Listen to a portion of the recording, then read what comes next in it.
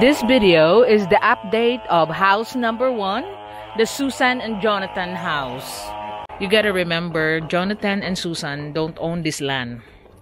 They were just allowed to live here by the landowner for the next 10 years or 2.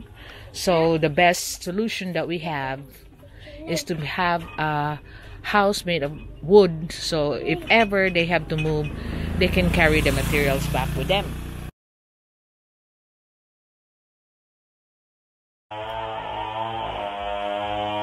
What you're looking at here is the first housing project of Charity Defeating Poverty Through Opportunity Incorporated.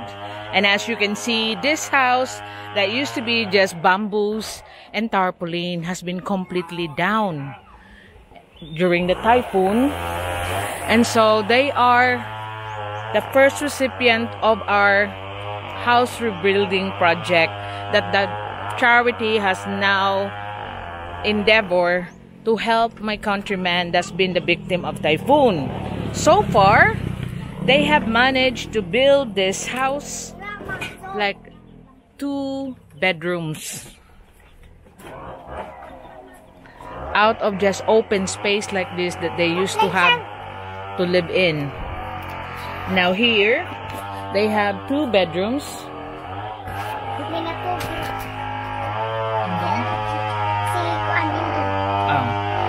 So that's the bedroom of the couple, but they were told that their brother was there because he works at call center at night. And this is the girl's bedroom.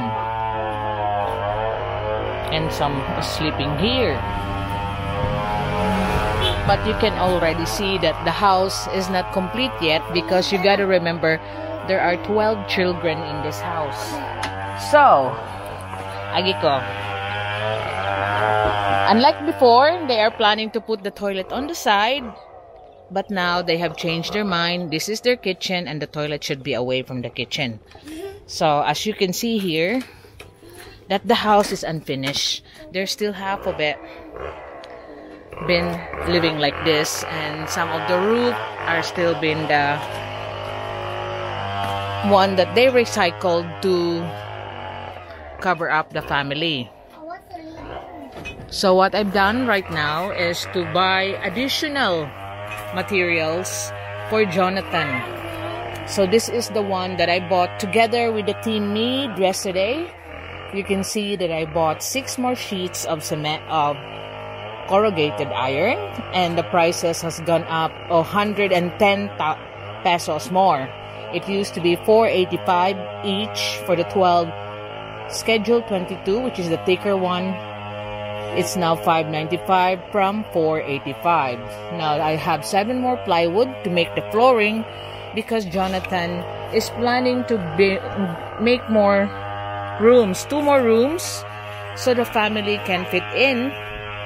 Then 20 more plywood ordinary at 390 and 60 cocoa wood of 2 2x8, then 2 3x8, then 2 3x12. So hopefully in the next few days, the house number 1 of Susan and Jonathan will take shape. And this is also where Jonathan's going to make a passageway towards the toilet on the back. So it will be more clean and tidy from what they are living right now, as you can see. So yesterday I have also purchased for Jonathan out of the general fund of the charity is 24,170, and also I bought in Home Builders the toilet bowl and fittings for his toilet when he finally built it. But as you know, Jonathan is working on Norman the blind man's house for obvious reason that also Jonathan needs the income to provide for the family. So at least this type of building materials that we are providing for him, although you might think it's temporary, it's far better than the way that they used to live. You can see that it's made of bamboo and tarpaulin. And the thing is, the children are wet at night if we haven't helped them. But right now, at least Jonathan is making the house safer, is making the house cleaner and safety for his family. They now even designated this area to receive guests. So they will be taking this out because we will be providing them one of the sofa that was donated by homemaker when they finished their house. So this might be still not to the standard that they used to, or you gotta remember, Jonathan and Susan don't own this land. They were just allowed to live here by the landowner for the next 10 years or two. So the best solution that we have is to have a house made of wood, so if ever they have to move, they can carry the materials back with them. Unlike the concrete houses that we build, although it's far away places, they own their land. And that's the sad thing about the Jonathan and Susan, the family that has 12 children. So these are all the materials that was delivered last night. Here is the wood, the 60 2 by 8, then 10 2 3 by 8, and then 6 2 3 by 12. And then here is the sheets, the schedule 22 sheets, and plywood for the walls, 20 plywood, 1/4 for the walls, and 7 plywood for the floors. So that will make a difference because Jonathan will work on this on Sunday until nighttime. But this little help is making the family a little bit more cleaner and a little bit more safety.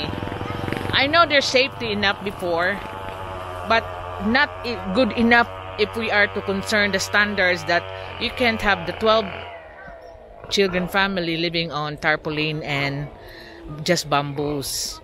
But with your help, my donors, we are upgrading their house to make it look better, to make it wider as well, to accommodate the children so they just don't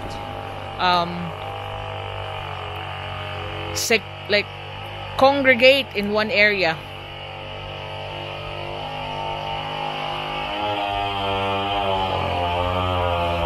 They are living here in the roadside because like up there, that used to be their shed, and they are told to go off.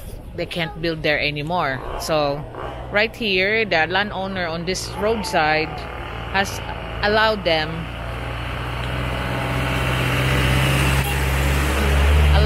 to stay here for the next 10 years or so. So that's better. So hopefully I will be able to see you, to give you some progress, to look and you can see some progress from here. And here, this is a big change on the family, how they live in here, that they have already rooms. Because like here, they got loads of children. The older one that's helping to earn a living for the family, like right now, there's a boy that's sleeping there. He works in a call center, so that's why he sleeps at the daytime.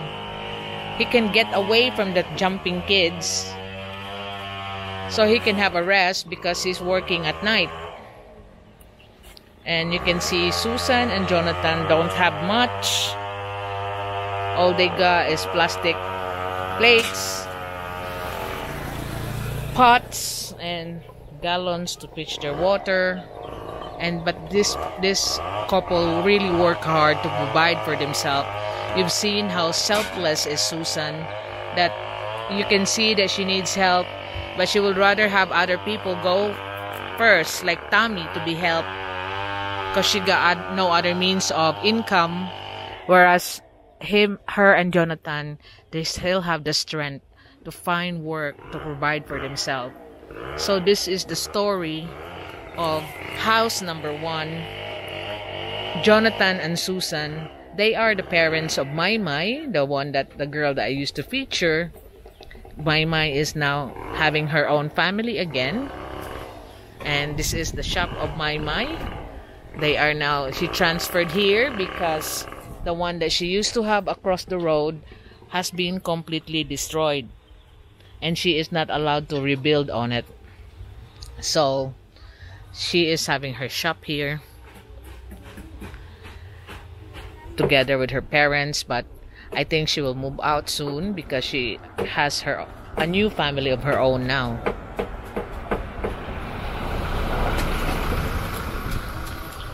So the Susan and Jonathan, the house with 12 children, is one that deserves help because they do really work hard. And also, I am now employing Jonathan to do the building works on all my projects.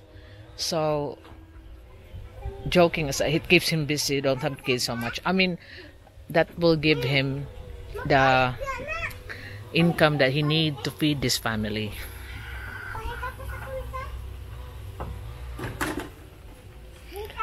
So these are the children that's the youngest ones are around here, left on the house.